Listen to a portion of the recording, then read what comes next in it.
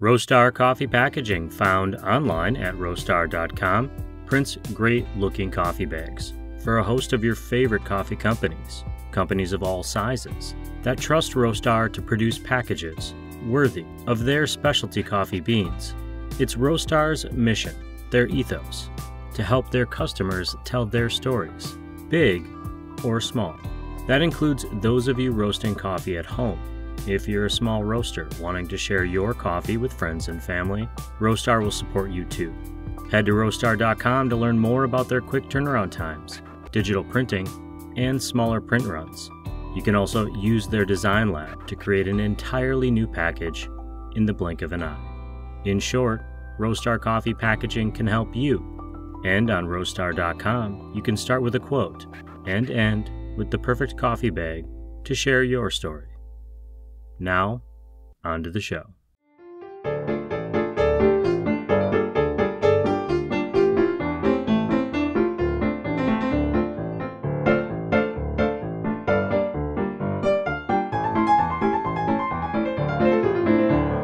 Hey there, everyone. Welcome back to the Coffee People Podcast. I'm your host, Ryan Woldt.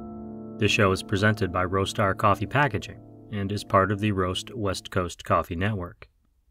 Go to roastwestcoast.com to find recaps of this show, our Coffee Smarter podcasts, and so much more. This is a coffee and entrepreneurship podcast where we connect with guests who have some sort of connection to the coffee industry. We've been sharing the stories of roasters, baristas, farmers, scientists, artists, tech entrepreneurs, and more. We delve into entrepreneurship, motivation, inspiration, and we often do it with a great cup of coffee.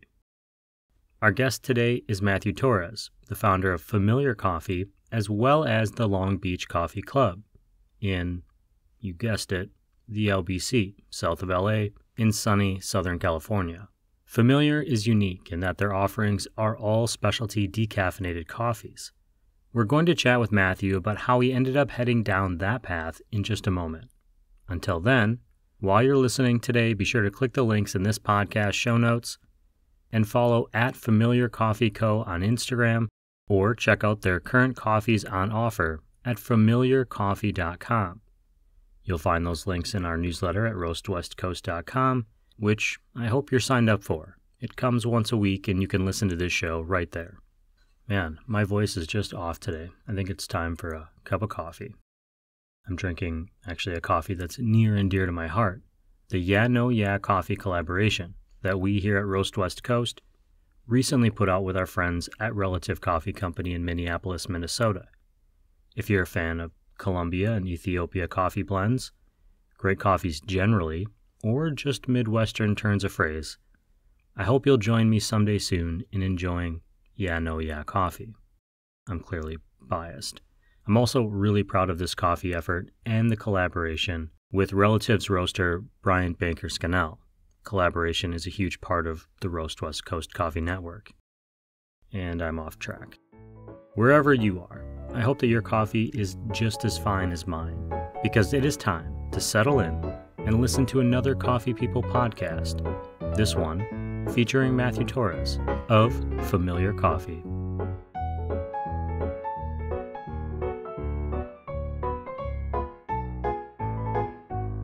Yeah, so my name is Matthew Torres. The company I founded just over a year ago is called Familiar Coffee. We focused solely on decaf specialty coffee.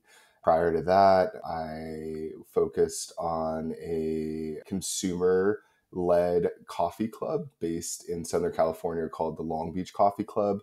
That was around like 6-7 years of just learning and listening and facilitating. And yeah, then I live like a double life where for my day job, I'm a marketer for a huge tech company and a father, a husband, and do a lot of like things that I'm curious about. So yeah, I got really into decaf coffee, and I'm sure we'll chat about that. But yeah, that's a bit about me. In honor of this conversation, I am drinking a decaf coffee, but I'm not going to Nice. add that specialty word to it. It is a decaf coffee that I had accessible today. Nice. The idea of specialty decaf, I feel like, is relatively new in the zeitgeist of even coffee people. This idea that you can get great craft specialty, and I am going to talk about that. But I want to go back in time a little bit further. You mentioned the Long Beach Coffee Club. I think I saw that it started somewhere around 2016, Mhm. 17. What was the impetus for that? Did you have an experience that made you think this is a community I want to be part of or help create? Yeah, so I'm originally from Los Angeles, from a small port town called San Pedro. Then I moved to the Sonoran Desert and lived there a decade while studying in Tucson. So I moved back to Long Beach, but really didn't have any community here. So I really was like searching for that in general. And I think that's like a foundational thing that will probably be a red thread throughout our conversation. And I moved around Southern California and finally found Long Beach about 12 years ago. I started finding, well, I found a coffee shop locally that introduced me to specialty coffee. And I started brewing coffee at home. And through that coffee shop, I would sit at the bar that was really similar to like a sushi bar where you can, they serve you right on the countertop. And you have access to baristas and roasters and things along those lines. Wade was the owner of that shop called Lord Windsor. I would always talk to them because I would read things online and then just bounce my ideas off of them. Mm, And right when we were getting to like the cool part, I would they would get pulled away because a customer would come in, and then I'm like, okay, like we can pick up this tomorrow or something like that. And then it happened every time. And I started thinking, maybe there's other people like me that don't have the capacity to like kind of quit everything and jump into being a coffee professional, but that just love coffee and they're like enthusiast or, whatever name we call them. So I launched a meetup that was just focused on coffee. And it wasn't even specialty coffee. It was just like coffee as a catch-all. And then we would get a mixture of people that would come in. My goal, even in the beginning, was to get professionals that knew a lot about coffee and then coffee consumers, and then try to be like the Venn diagram between the two. And then just learn from each other. Because I think in the beginning, it was more of, coffee professionals talking to consumers. And then after about a year, I realized that there was a lot of valuable conversations with feedback to the coffee industry because you don't oftentimes like, you're not like candid and unless somebody's like giving you a bad review to your face, which doesn't happen. I hope not. You get like these conversations of like, hey, like I get really nervous when, these cool looking people are at the register and ask me what I want. And what do you recommend I do? And they're like, oh, well, first of all, everyone's just working and having a good time. But second of all, like maybe we can navigate the menu or you can ask these questions and that might kind of break the ice for a busy barista that's trying to get through their shift and trying to get your order quick, but also trying to give you good recommendations. So yeah, that's a bit about like Long Beach Coffee Club, the years of like us partnering. We partnered with Blue Bottle and Gary Chow, who is the co-founder of Cafe Lux, and just like a ton of different coffee professionals. Anything from what is cupping to there was a lot of interest in latte art, which is fascinating because I'm more of like a brewer and like pour over person. We did those classes and even roasting, home roasting to production roasting. And it wasn't so much people wanting to, there was some that like were aspiring to be roasters, but more of just like the holistic view of like, what do you guys do and how do you guys do it? So it's kind of like a peek behind the curtain. So yeah. you're doing that for several years into the pandemic. Pandemic hits. I mean, you're doing I hate to say this, but in my head, I was like, oh, he was doing in real life podcasts, which is not, it's actually the other way around. Everything's changed since the pandemic. I think about it differently, but you're also learning and you're growing in this community. While, like you mentioned, you have a whole nother life, a whole nother career. What pushed you to keep going? I mean, at some point, I have to think that it's getting to be kind of big and kind of, time consuming. Even if you're enjoying it, it's still this thing that's taking away from the rest of your life. Yeah, that's a good question. So I definitely shifted the Long Beach Coffee Club to what it is today.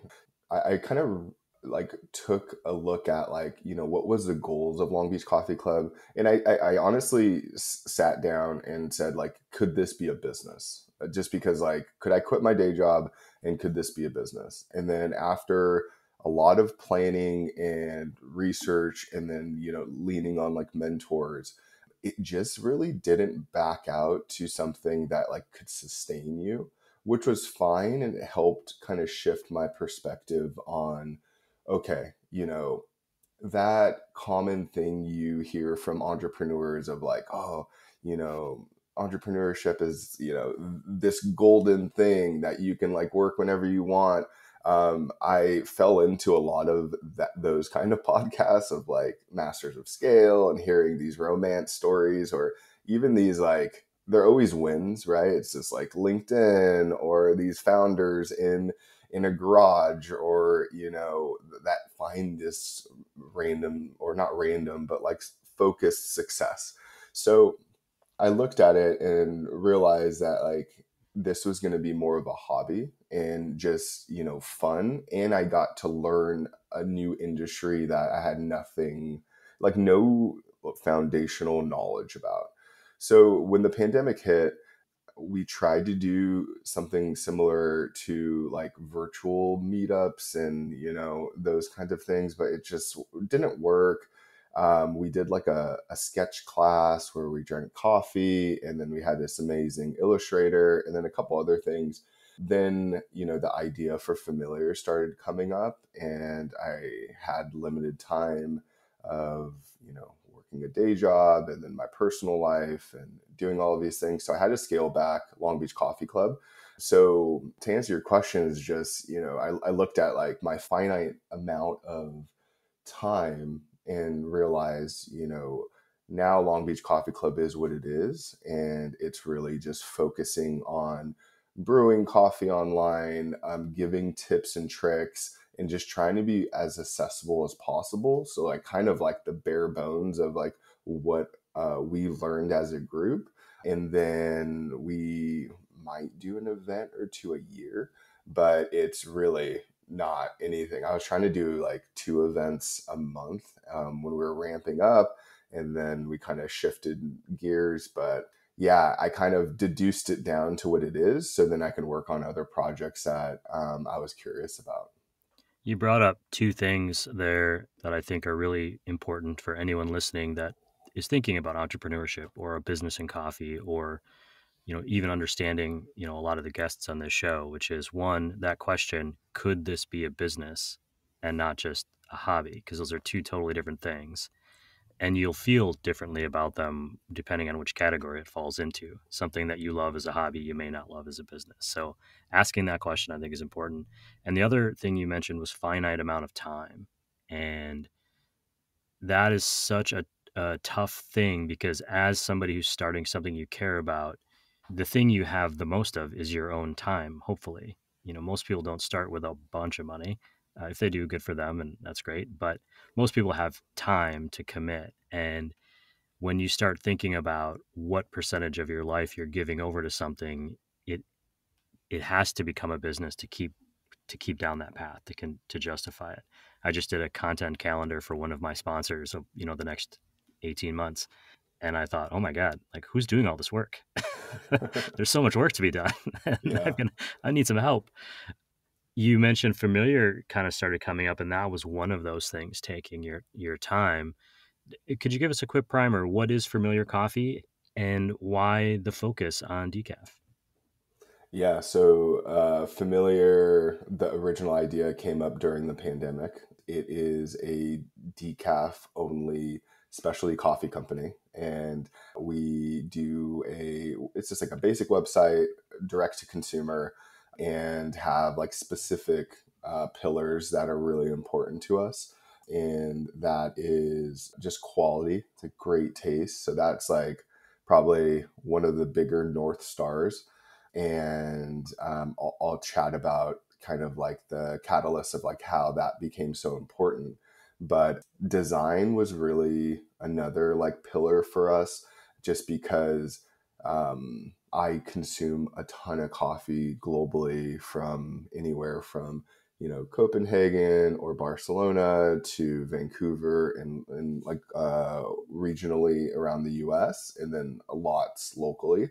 And I think for consumers to really, I'm trying to think of a word that's not take you serious, but it's like a succinct word for like, we'll see that your quality isn't just, and no hate on like just a brown bag that's really minimal, like the original kind of blue bottle thing. But I think now with price point and what's out there, there has to be defining principles that set you apart. So that was one of the bigger ones. So, when we're on a retail shelf or when a consumer finds us for the first time, they're like, oh, this is a unique look at like a bag and a label. And it's all of the different kind of aspects that, are hopefully helpful. So, and then the last is just like customer service. I think after finishing many books on just entrepreneurship and leadership and business in general, I think like the service part of online businesses are kind of the make or break of like what separates you. That's another important aspect for me. But Familiar started with me working at a startup during the pandemic, and I couldn't consume the amount of coffee that I was consuming prior to being kind of stationary at home. So my like 3 to 4 cups shifted really quickly to 1 to 2 cups due to mental health. And through that, I was just like, okay, like I still want coffee because I'm so used to this. And it's one of the things that, I really cherish in life.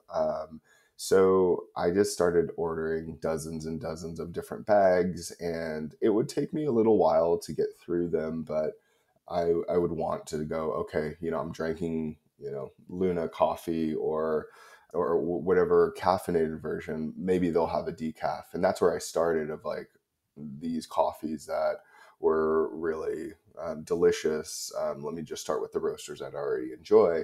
And then I started branching out because it wasn't the same quality. The taste really just tasted different. It kind of reminded me of, when you have a Coca-Cola and then you're drinking a Diet Coke, you're drinking Diet Coke. So that's always like the metaphor of like, I know I'm drinking decaf coffee, and what if there was something that could trick my brain and say like, oh, this tastes like a normal coffee.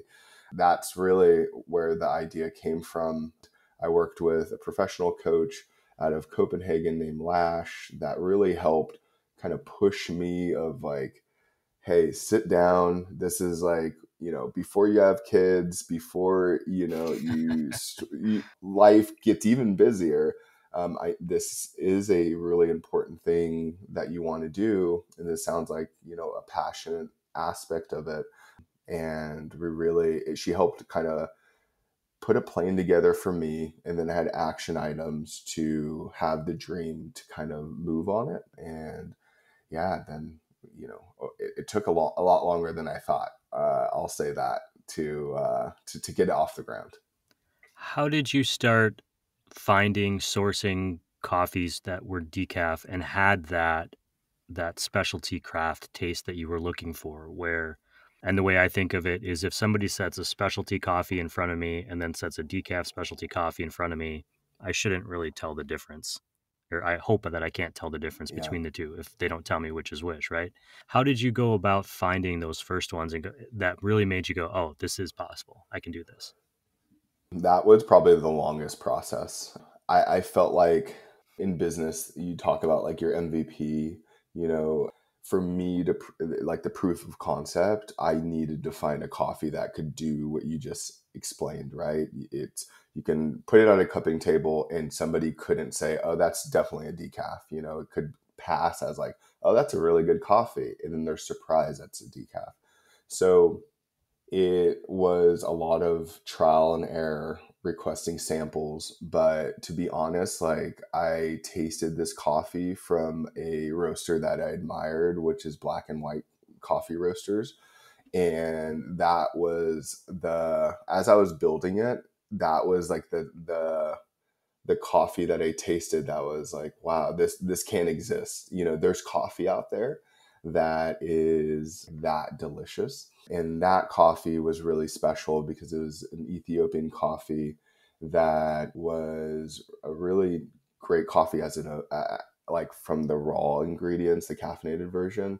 And then it went through an EA process in Germany and then came to the East Coast. So it kind of traveled a lot, and I think like it was really hard to get, but that was the one that kicked us off and then continue to taste. And for me, you know, not knowing what I know now, I thought we were going to have, you know, probably like 6 to 8 offerings, but tasting decaf, there really isn't a ton of offerings that meet that criteria of you know, like you can't taste that it's decaf. So the second coffee took another like 4 months, and it came from a local person that actually introduced us, Jared from Hasea, and it was a really tasty Honduras coffee. And I think as a founder, my criteria was very rigid in the beginning.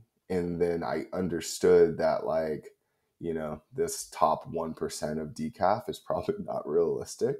I started to realize, okay, people want something that might be not floral and delicate all the time. They want like an everyday driver decaf as well, and that's what the Honduras offering is. And then one that I'm drinking now that will come up, that will release soon, is probably the most complex decaf coffee I've ever tasted. That are the same group that helped find the decaf that was that won the U.S. Brewers Cup this year. So just really exciting, and it just, you know, it took a lot of diligence and like not giving up of, you know, having that, oh, it's like still there and chasing it. And yeah, it's really cool to see the things that are now in the market that weren't there even a couple years ago. To clarify, the Brewers Cup winner was up against caffeinated coffees as well, right? I'm just making Yep, sure that I understood that right, which is exactly. a pretty big deal for any decaf to be recognized on that scale. You know, you mentioned that there are new products, things that have been progressing in the marketplace, and what's available and what's not. And there seems to be a burgeoning demand for non-alcoholic, non-caffeinated. This is a question I sent you. Are you feeling that? Is that pushing you forward to keep going? That sort of demand for something that's decaf high quality? I mean, are the customers seeking you out because you're decaf specific, or is it something else that's pushing this forward? I think that's a good question. I would say like a year and a half ago, I would say yes, but I think there was one non-alcoholic bar that opened in Chinatown in LA that unfortunately is closing their doors. I think like we might still be a bit early with just alternatives as a generality, or maybe like a standalone coffee shop that might be decaf only. But I think especially with what I have been researching with Gen Z, there are new appetite for alternatives in general.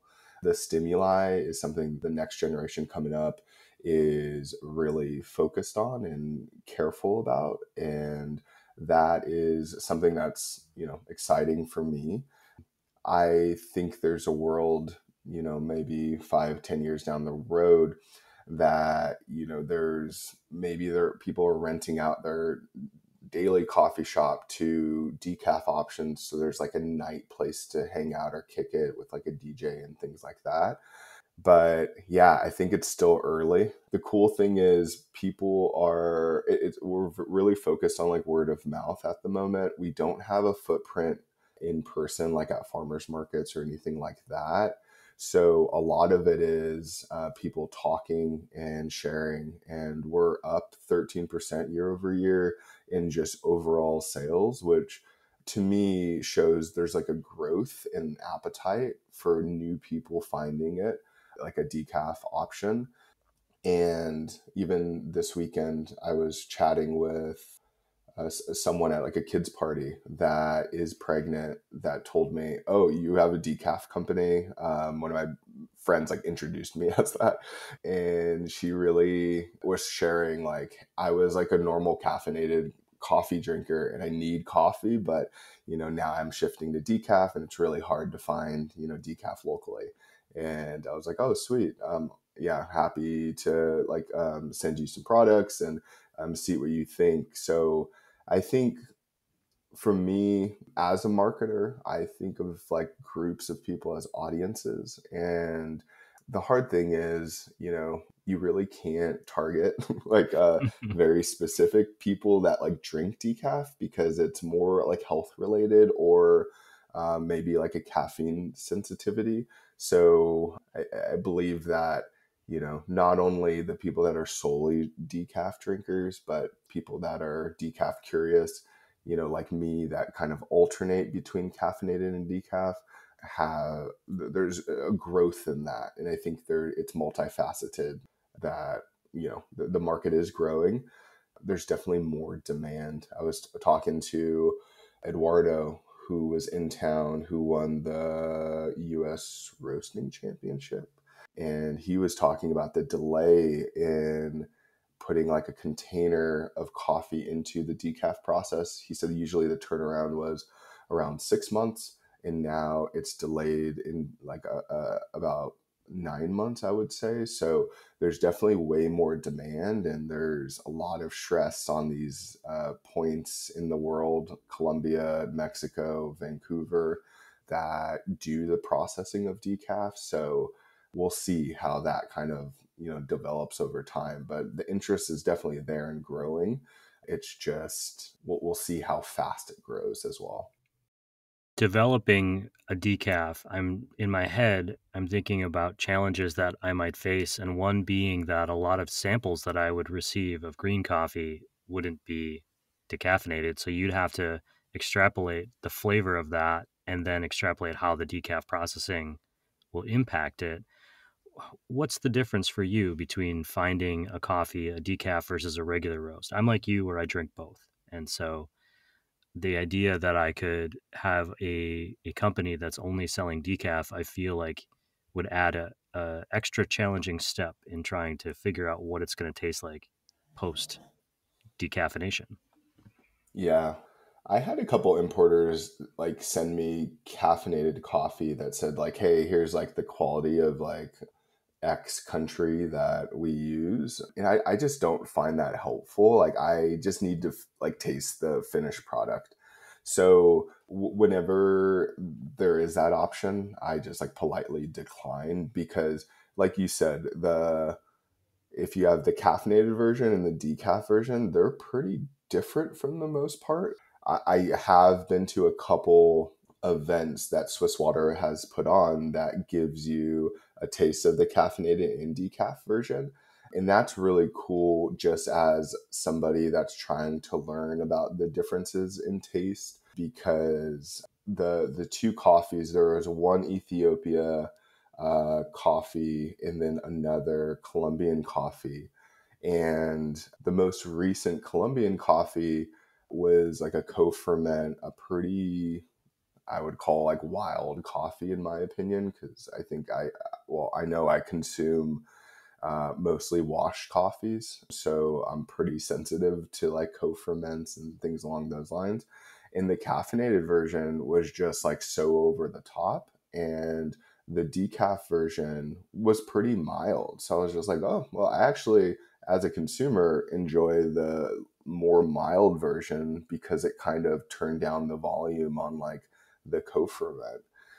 Needless to say, I think the wisdom I've learned is just like give me the final product. Like, thank you for offering the caffeinated version, but for me, I just need to taste it and then also taste it when it lands because yeah, this is like probably every coffee taster roaster, like, sometimes those two things don't align, and then you're kind of have this whole new experience, and then you have to kind of go back and forth. So because like there's very little really good decaf, yeah, I just tried to like stick to like the samples, and we're so small, we don't even have like a sample roaster.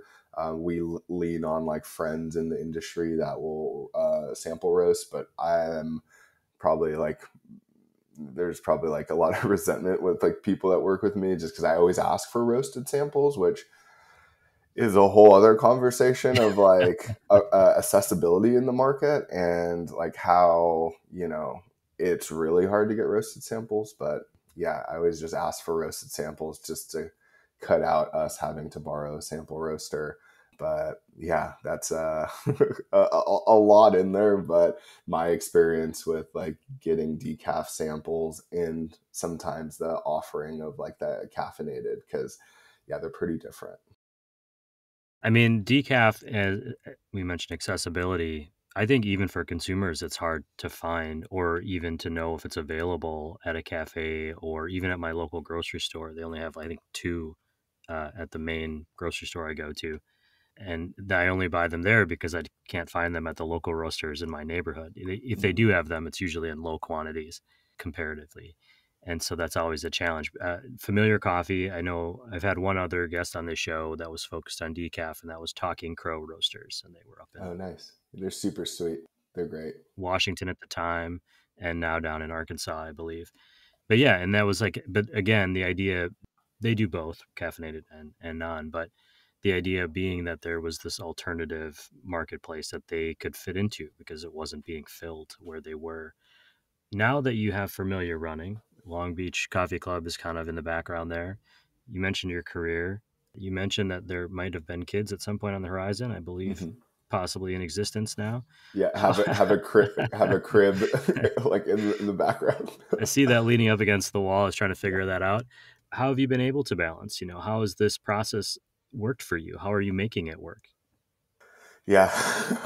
uh, so I have a toddler, I have a 2-year-old, and then we have another kiddo on the way at the end of the year. So it goes back to just really spending time on knowing what's important for you and creating values. I think for me, I I have a lot of interest in many things in the world, so it's hard for me to really focus in. And I think that probably there's like a shared value there with a lot of people that want to start like businesses or, new clubs or, whatever it may be. So finding balance is helpful. And I learned that through working at a Danish startup based in Copenhagen. And I worked there 3 years. And at a startup, you're doing a lot of different tasks. Was leading, almost like more than a half a dozen people at the time, and then trying to run the US operations. And at that time, like, learned how to time block, which is like a weekly practice that I do, and try to just be intentional with my time, but also, not be too rigid, because it can go either way, right? You can go on one side of the ditch that you're so rigid that you miss opportunities and you miss kind of things that you should maybe consider more.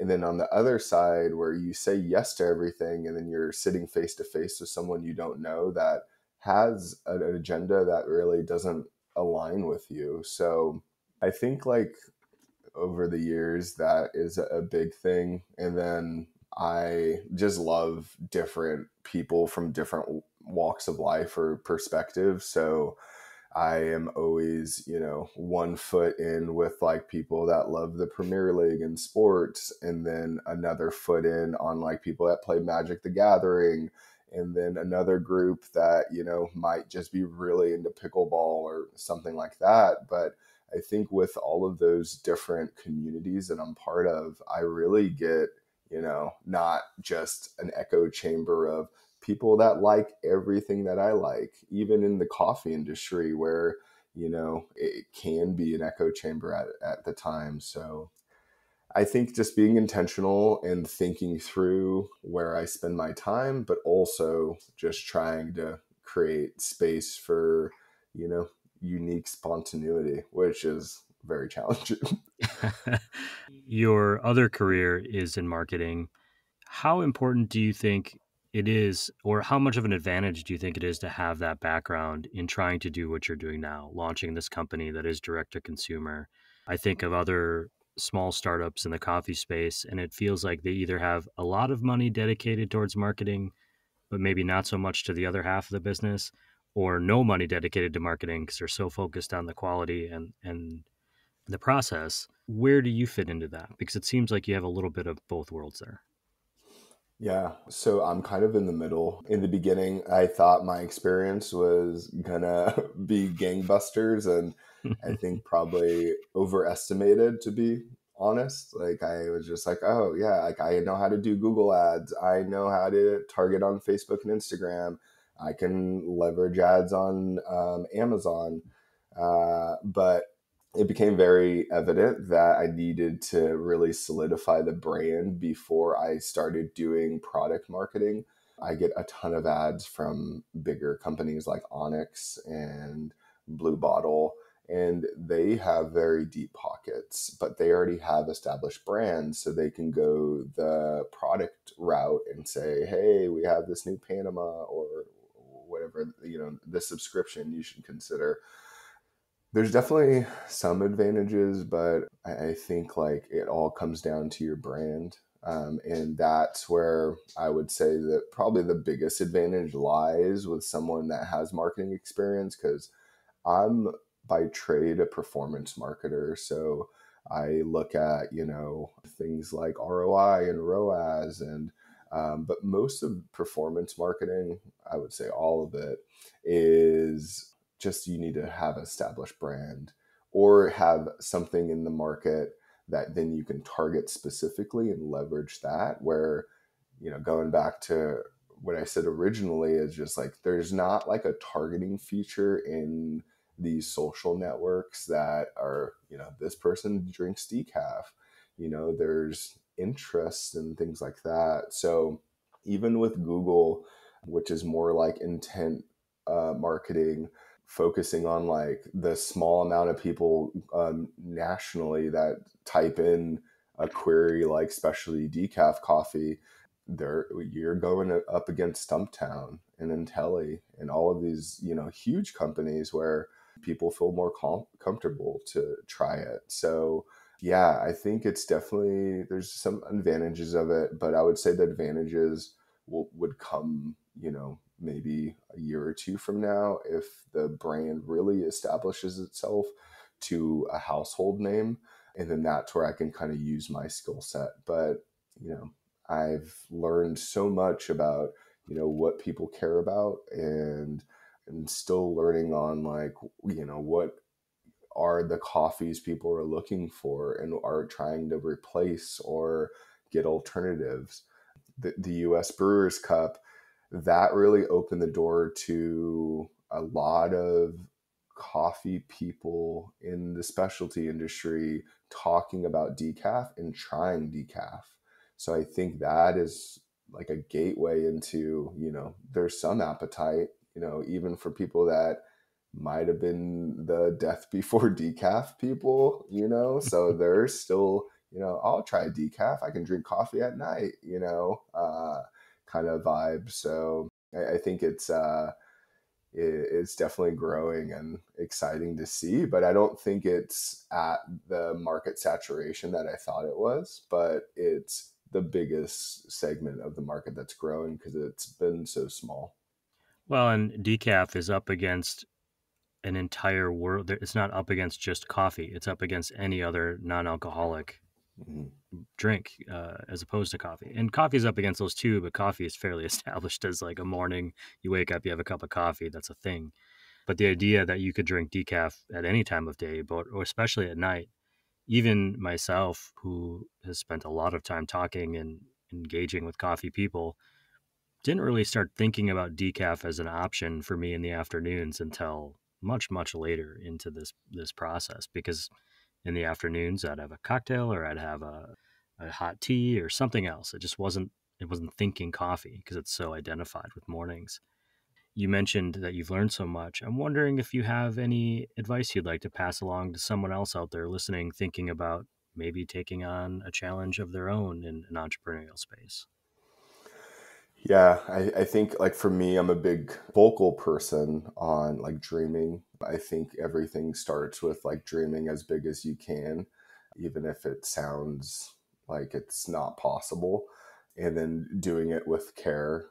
I think like if I was talking to myself at the beginning of this journey, like I didn't need to like lie or fake it till I make it. Like I found myself, especially with Long Beach Coffee Club, trying to be that expert for everything where I was still learning. And, after I was like vulnerable with the group and then understood my position, I really moved into a facilitator that really helped the group grow.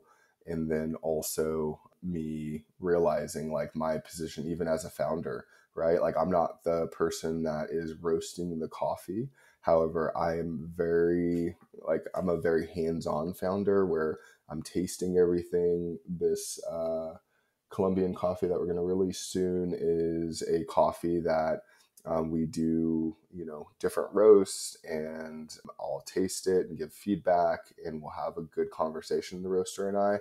So just really like know what's important for you. And because quality is so important, I taste everything before it goes out. I think like the values point of, what's important to you. And in that way, what to stick to. If you don't have values set up, then you're going to probably change a lot and kind of be pushed around. And I've definitely gone through that part where I really just lacked that structure, and the values really helped there. Yeah, and then I think at the end of the day, the coffee is a people business, and people, it's such like a common thing. But I remind myself, especially with Coffee Fest, where we got to meet briefly, just seeing like all of the people I've met over the years, and it's like a reunion. And Mm. from New York or Colombia or all over, it's wow, like good to see you guys. And because of those long lasting relationships, it's really helped kind of grow my journey, and I shifted a lot during the years I've been a part of it. If you're out on the road, you're headed to another coffee fest somewhere, and you stop into a cafe that seems like they care, they give a shit about their coffee. What are you going to order? So if I'm on the road, we're going up to Cambria in like Santa Barbara area. So I usually like what I'll do there is I'll do a filter coffee, potentially two if there's like options, and then an espresso. I do the espresso.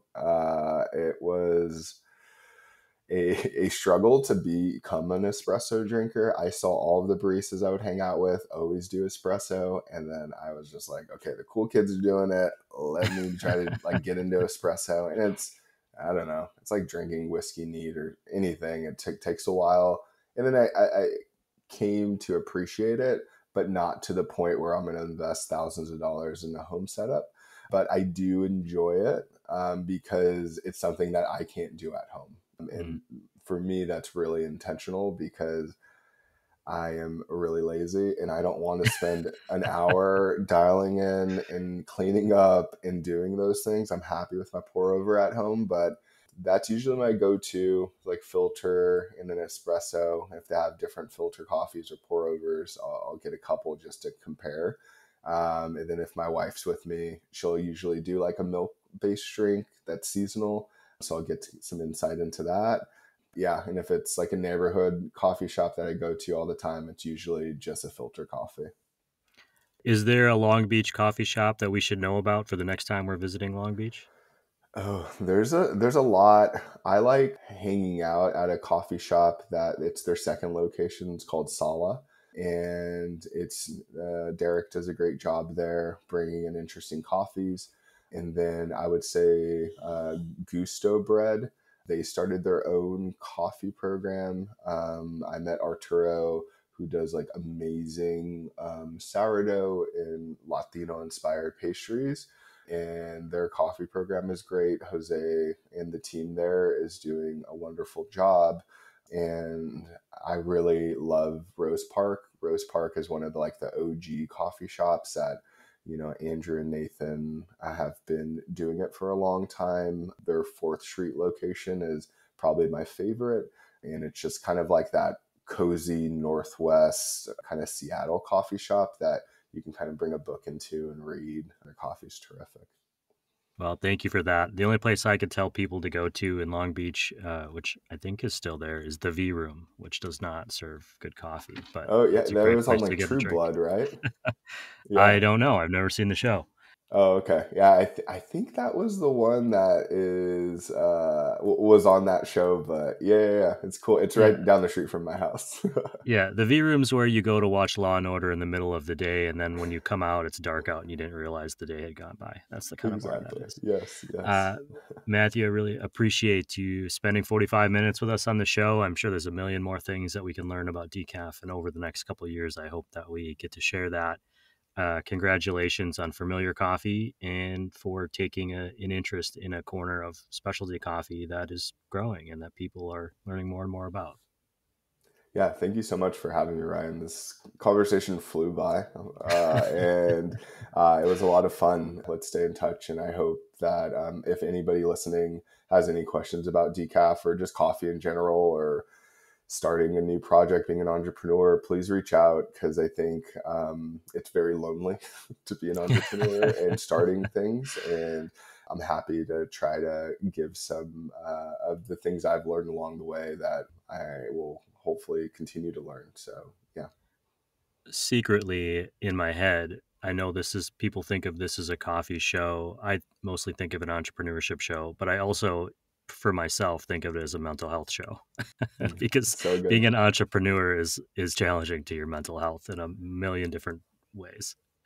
Definitely. Yeah, I think there's part of me, and this is might go to like the what's in the future. The portion of, creating time and an experience around a decaf coffee, and then being mindful in that moment. And I think it goes hand in hand. I don't know it's in my mind. So that's one of those dreams that might be far out there, but I think that's probably where I'm going. And it might look like in the middle of the woods, brewing a coffee and then having some mindful conversation there, or it might look very different. So we'll see. And I'm excited to try to extrapolate what's in my mind. And I think that's one of the most interesting and special things about creating something from scratch, or just creating being in a new segment, is there's no really road. So you're blazing it as you go and building the bridge as you go, kind of saying. And I think that is the thing that, keeps me going, going back to that original question of why do you keep doing it? It's just something new. It's cool.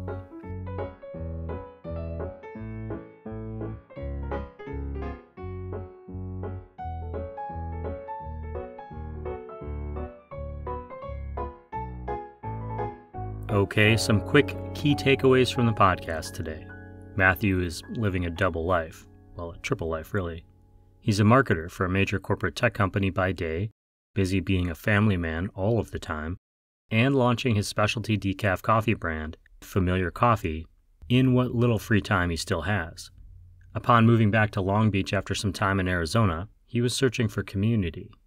The welcome he received in some local specialty coffee shops inspired him to launch the Long Beach Coffee Club, to further his own exploration of coffee, but also to create a network of coffee friends who could learn from each other, not to mention the industry professionals who found value in engaging with passionate coffee drinkers.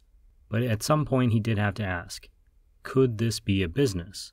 Could he continue offering so much of himself to the project? The answer was no. Long Beach Coffee Club had to evolve to fit in with Matthew's life. Enter his next project, Familiar Coffee, which is a direct-to-consumer specialty decaf coffee brand centered around a few core values: quality, functional, informative, and elegant design, and customer service.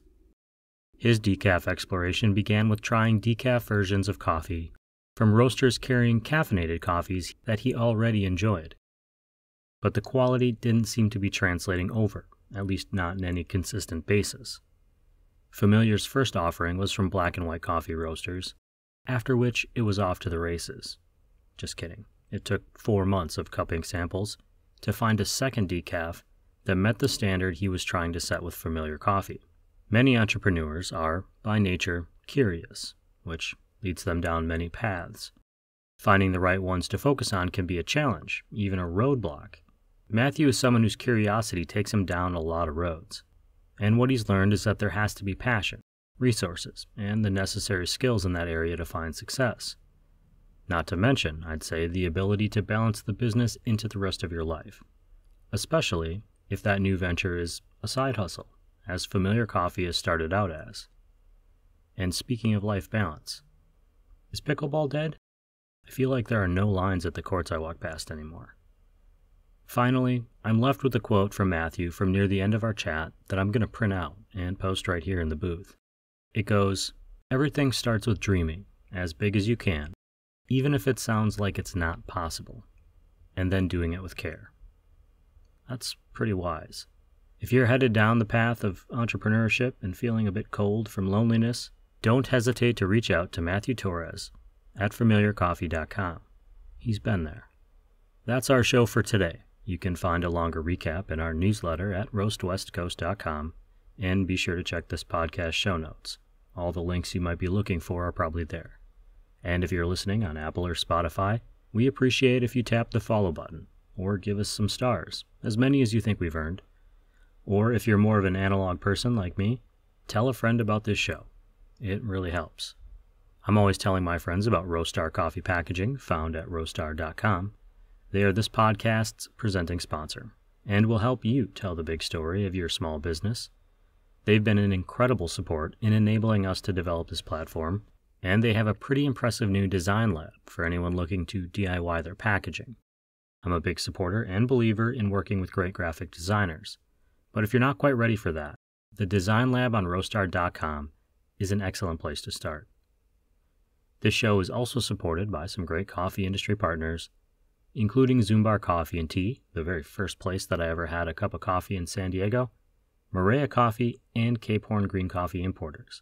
Crossings Coffee and Hasea Coffee Source have long been part of our Coffee Smarter efforts, and we've also received support from Ignite Coffee Company, Ascend Coffee Roasters, Civets Roasting Machines, Me and My Uncle Coffee, Relative Coffee Company, Cozy Canine Coffee, and Craft 42 Coffee Roasters. Aaron and Taylor from Craft 42 will be on this show for a pop-in in a few weeks. Thank you to everyone for voting yesterday, for listening to and sharing this podcast, for asking coffee questions, and generally being coffee curious. This show, the Coffee People Podcast, is part of the Roast West Coast Coffee Network, and this episode has been written, produced, researched, and recorded by me, Ryan Woldt. Wherever you find yourself today, I hope it's with a fine cup of coffee. Thank you for listening to us tell the stories of coffee people. Cheers, everyone.